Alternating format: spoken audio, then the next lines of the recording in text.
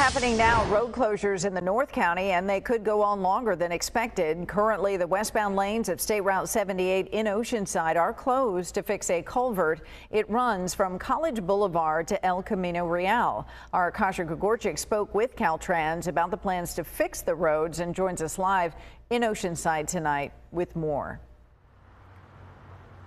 And Kathleen, this has caused quite the backup on the 78 westbound coming from the 15. Certainly since the closure started, and especially on a Friday night. Caltrans hoped to have this work done by Monday, but now that is not looking likely. Traffic lights stretch for a few miles on State Route 78 in Oceanside Friday night. We're working 7 days a week, 24 hours a day.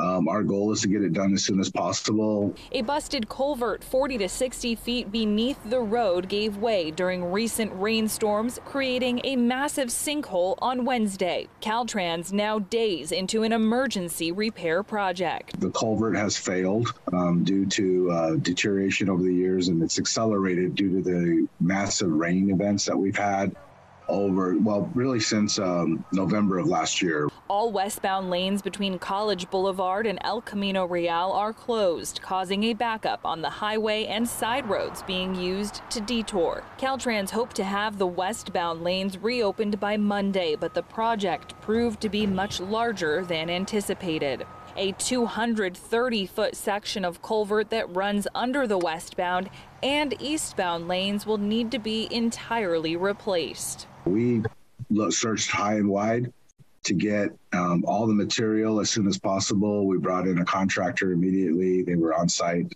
within hours of us calling them. As soon as crews can finish the work on the westbound side of the 78, they will reopen some lanes and switch gears to the eastbound lanes sometime next week. So they are asking the public to be aware of the delays and seek alternate routes when possible. We really appreciate the patience of the public and the community.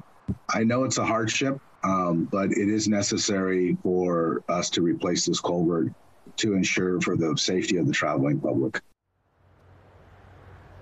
And they said they are working 24 hours a day. Even at 10 o'clock here on Friday night, we can see crews down below on the 78 working to get this area repaired. So Caltrans cannot give us an exact finish date for the project. They are hoping for sometime next week, and they will, of course, update the public when they move over to the eastbound side, which will result in different closures and detours. We're live in Oceanside tonight. Kasia Gregorczyk, Fox 5 News.